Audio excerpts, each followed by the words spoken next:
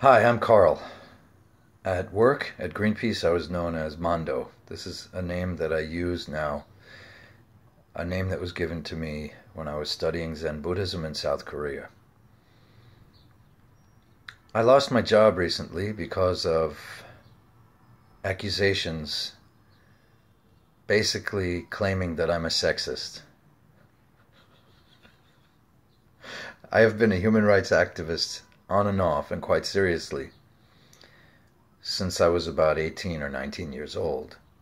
I began this career with Amnesty International as an urgent action letter writer before the internet. I have always championed the causes of equality, justice, freedom, and individualism.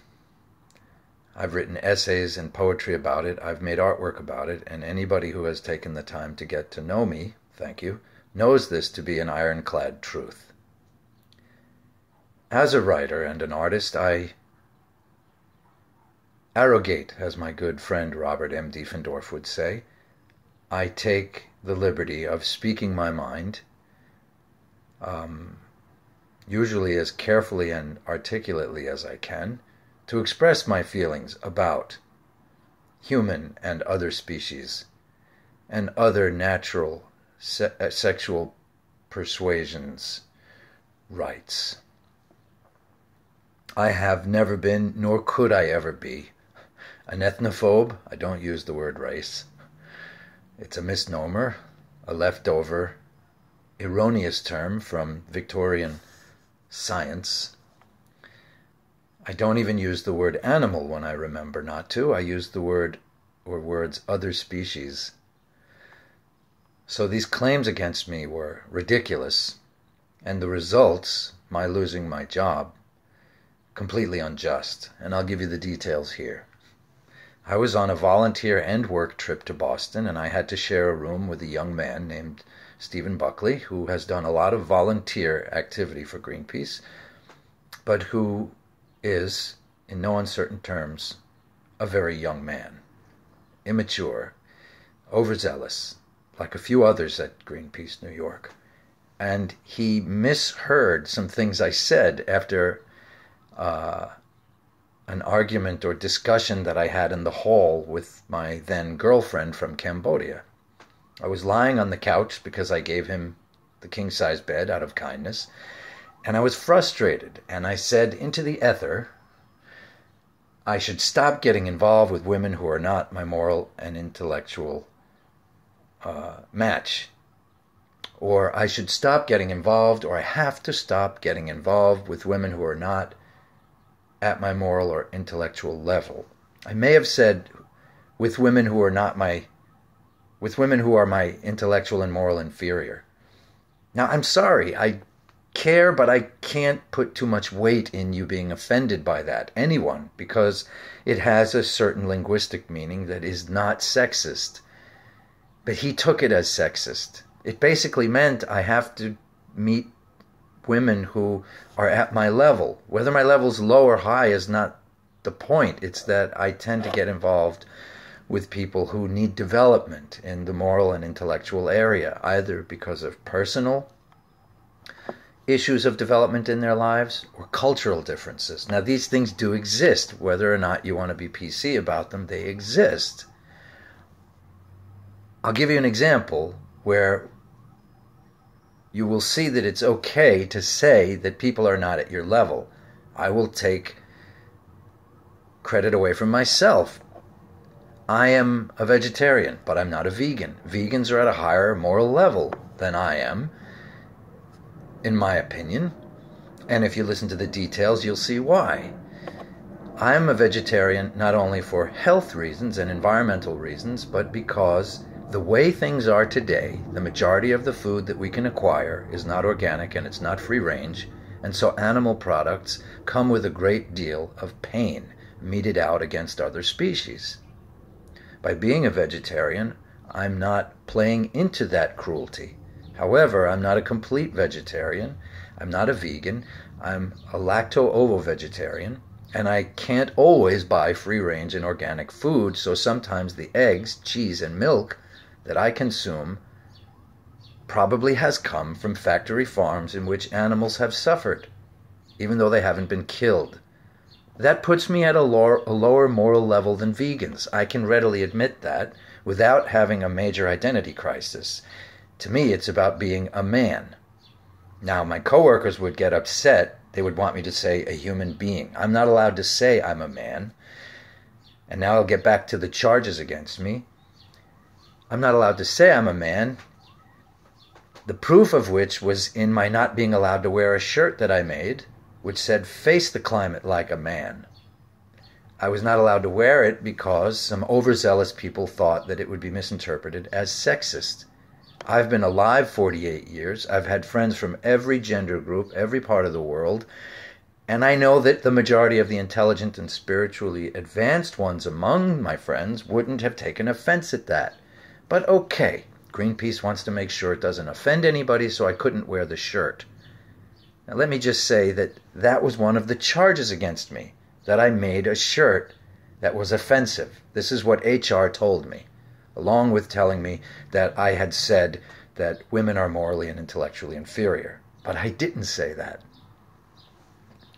I'll come back to the shirt later and why there's nothing wrong with what I said on the shirt. Hold your judgment on that if you can. The next thing I was charged with was having said that I wanted to get involved with a married woman, a coworker. This is me, Carl Attanisi, the love counselor. I would never get involved with a married woman. Now,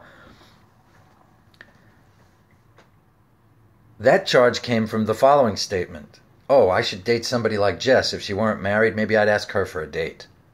And the response from Stephen Buckley was, Mondo, that's inappropriate. She's a married woman. How sophomoric can you get? How unsophisticated, how unadult, how inobservant can you be? This is me talking. But of course, the people who are prone to injuring others don't really find out who those people are, because then they wouldn't want to injure them, if they had an ounce of decency.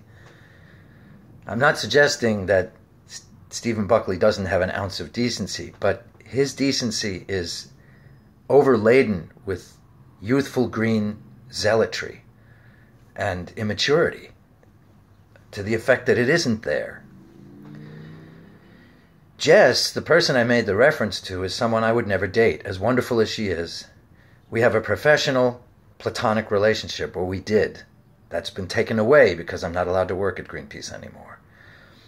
I wouldn't date her, not because she isn't a wonderful person, but because I have developed a constitution in and of myself, which makes it so that if I don't fall in love with somebody otherwise, I've decided that I will marry and date only Buddhists, atheists, and agnostics.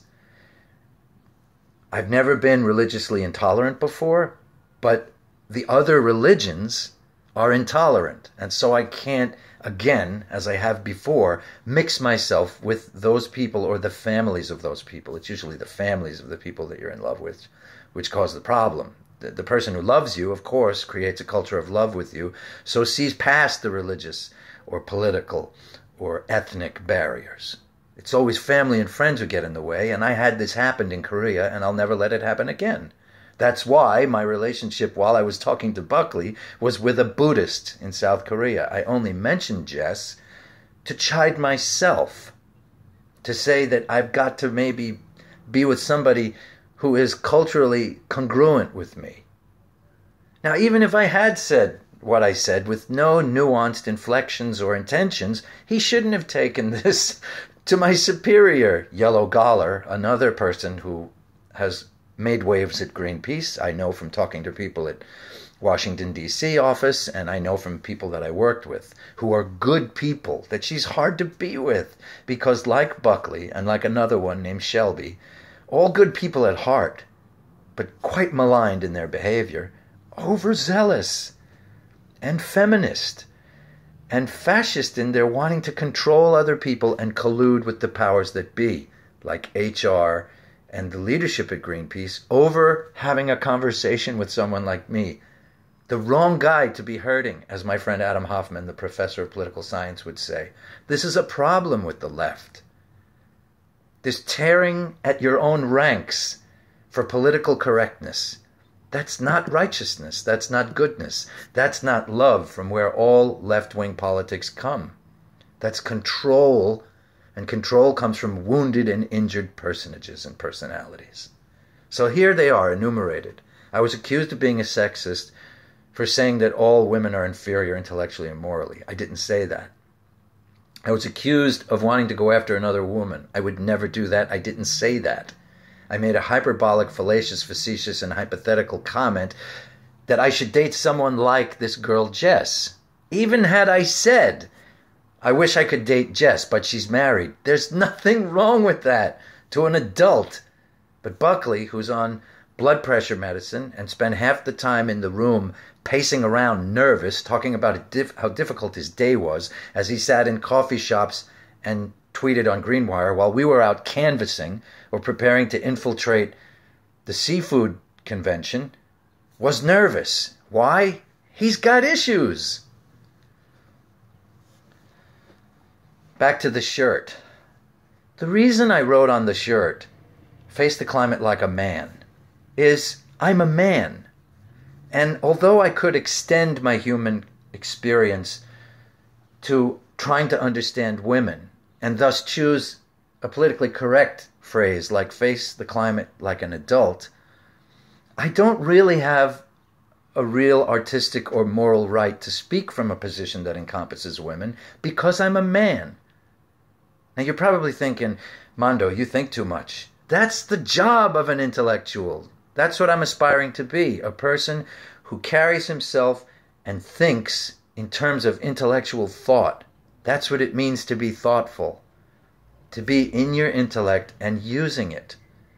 It's also spiritually pure, to only speak from the position and the experience that you have.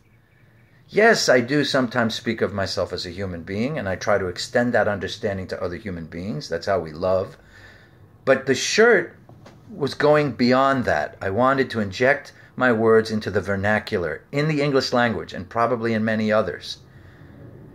Be a man, or face it like a man, has a felty, experiential, powerful meaning that it would be stripped of, that the phrase would be stripped of had I said "face the climate like an adult."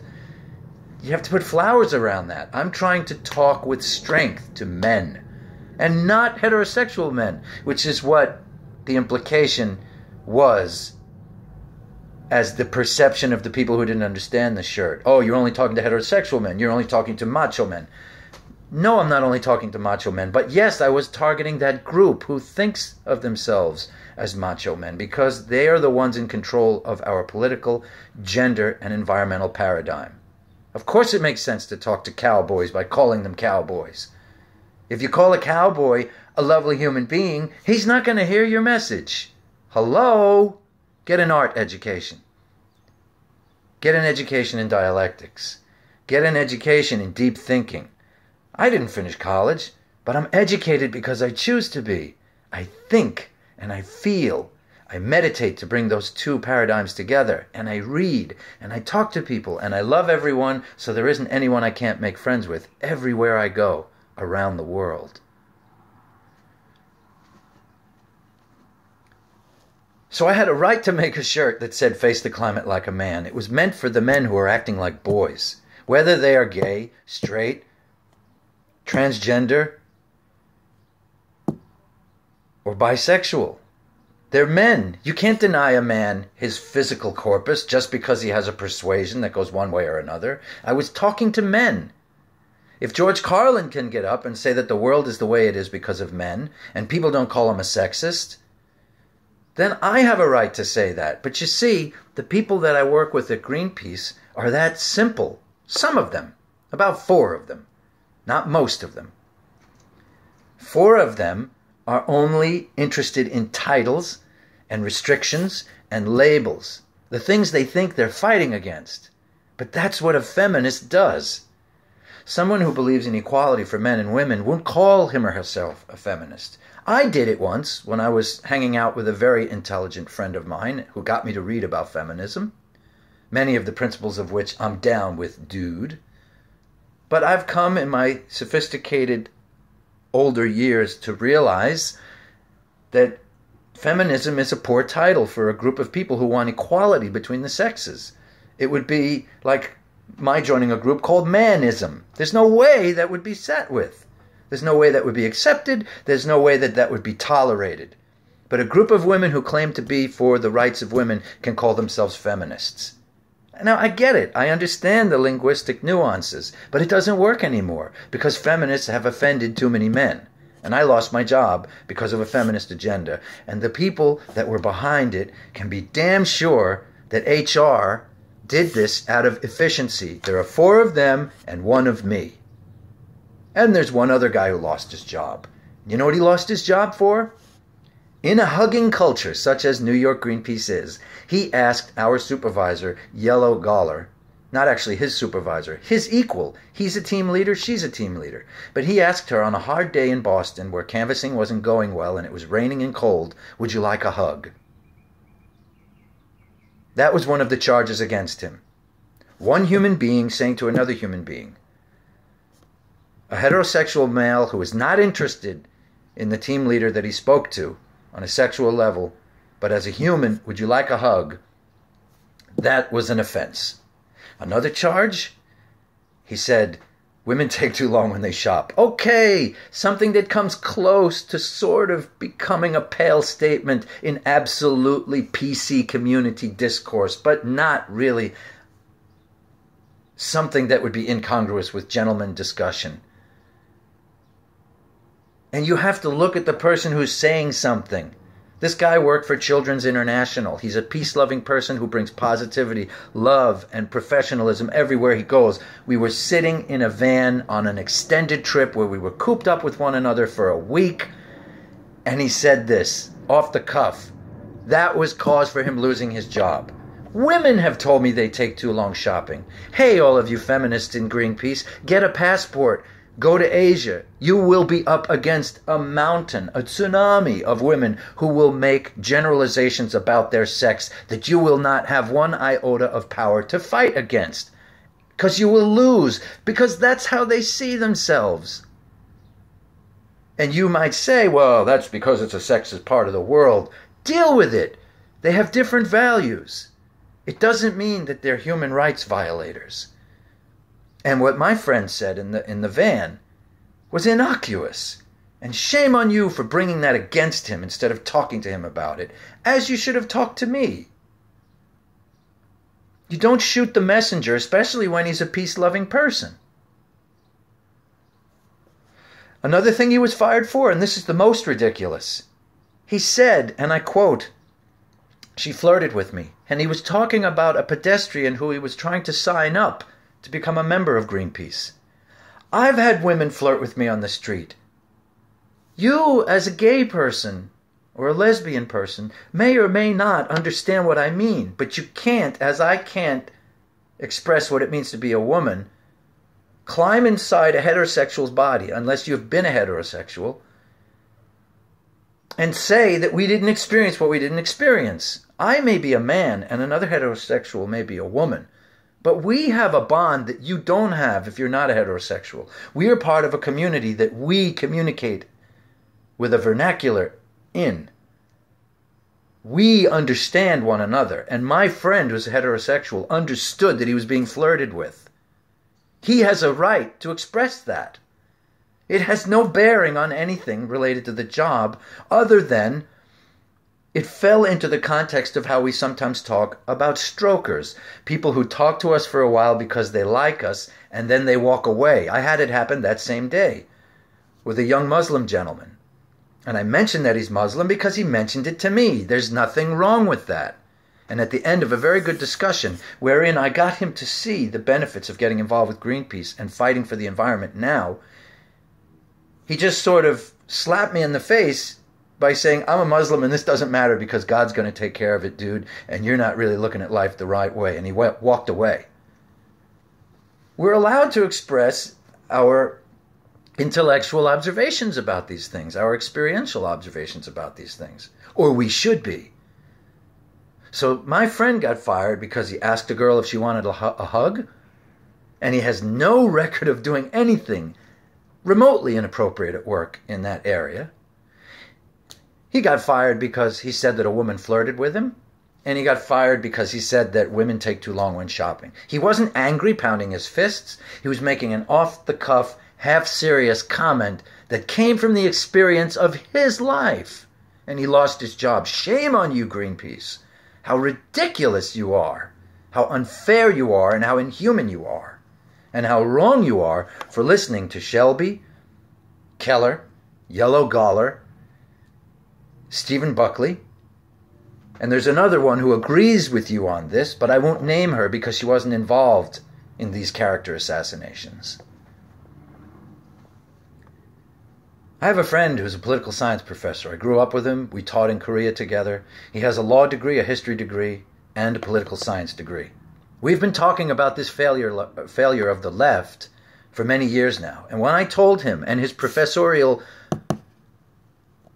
colleagues about this story, they all agreed, and they're all intelligent, and they're all liberal-minded, and they're all academic, and they're all well acquainted with America. They're in their 40s. They all said you were wrong, Greenpeace, and they all said that this is a fault in left-wing politics. We tear, as I said earlier, at one another. I don't. But you, Yellow Galler, do, and you, Stephen Buckley, do, and you, Shelby Keller, do, and there's another one among you, and you know who you are, but again, I won't mention you, to be fair, because I am fair. You weren't involved in this, although you were involved in the first event which put me on notice at Greenpeace. The very first time I got in trouble for being a sexist at Greenpeace, I had been out in front of City Hall canvassing, and for the third time that day, a woman had pulled a man away from signing up with Greenpeace. We have to make a quota. And I was frustrated because it was a cold day, and it was a hard day. And mind you, I broke my ass paying expensive fees on the Long Island Railroad to work for Greenpeace, and I worked all through this winter in frigid winds and Arctic conditions, rain and snow, for this to happen. Now, at City Hall, I came back to my spot after walking down the street with this man and almost signing him up, but having to concede him to the power of his girlfriend. And I said, damn, girls always do this. And this is what I had to meet with, because I said that. Shelby Keller said to me, that's sexist, Mondo. And I said, it's not sexist. I'm making an observation of a paradigm in male-female relations in the heterosexual community. Something that she may not know about. She's gay. Or maybe she should know about it because she's human. Humans do this. Men and women do it to one another. It's not because the woman is a woman, but maybe it is in that particular relationship. But men and women sometimes exert power over one another in relationships. And we all know that women can do that and men can do it. And since I'm a heterosexual and I've only dated women, it's always been women that have done that with me. It's not wrong to make mention of that. It's not sexist, and I'm not exerting a powerful position of mine, like president or senator, over women in making a law. I was letting off steam, and it is absolutely clinically insane to call me to task for this. What you do is, with a fellow left-wing environmentalist, a human rights activist, is you put your arm around the guy, or even if you have to, you punch him in the arm and you say, hey, you're being stupid, don't say that. And then I would say, you're right, I'm sorry. But then she stood there and she said, fuck you, fuck you, fuck you, fuck you, in the middle of the street. And that counted as the first incident, as I was told when I was terminated, and the issues in Boston counted as the second, and so I lost my job. I could have brought her up on charges of verbal abuse. But, you see, that's not within the doctrinaire politics of political correctness and feminism in America. So I lost my job at Greenpeace over hearsay, misunderstanding,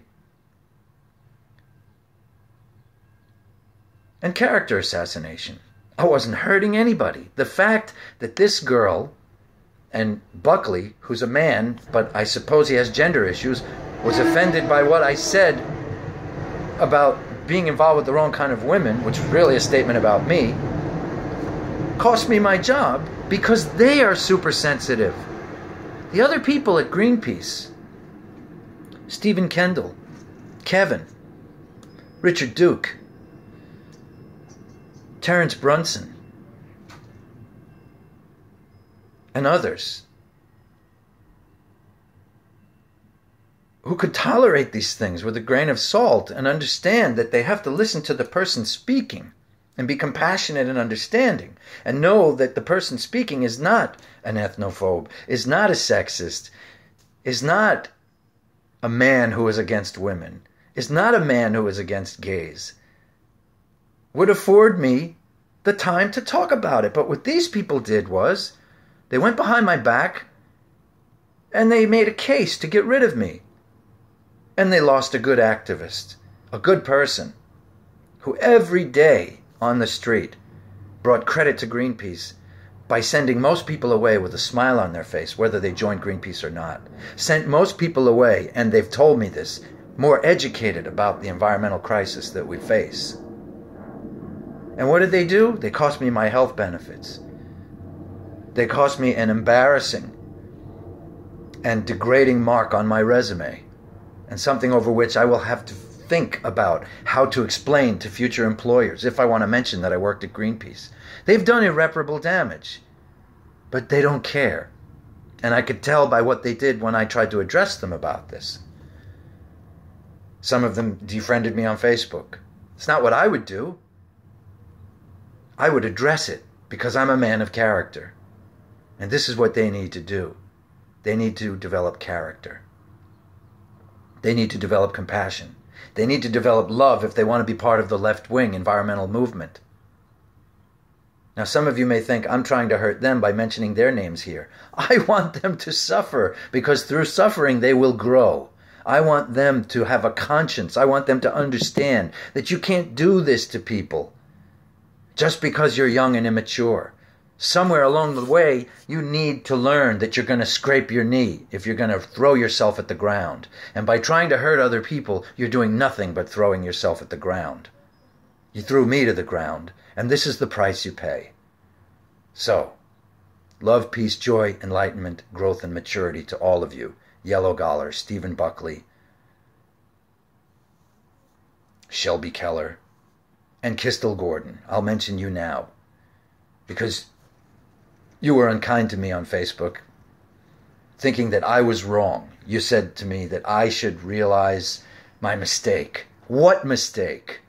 Being a human being? Being surveilled by a nervous wreck with an agenda? Having a case made against me that can't stick because it isn't true? Not speaking within the confines of political correctness to make you happy? I'm an artist, I'm a writer, I'm a comic, I'm a poet, I'm an activist. I have a damned right to speak and say what the hell I want. And I didn't say anything wrong. Good luck.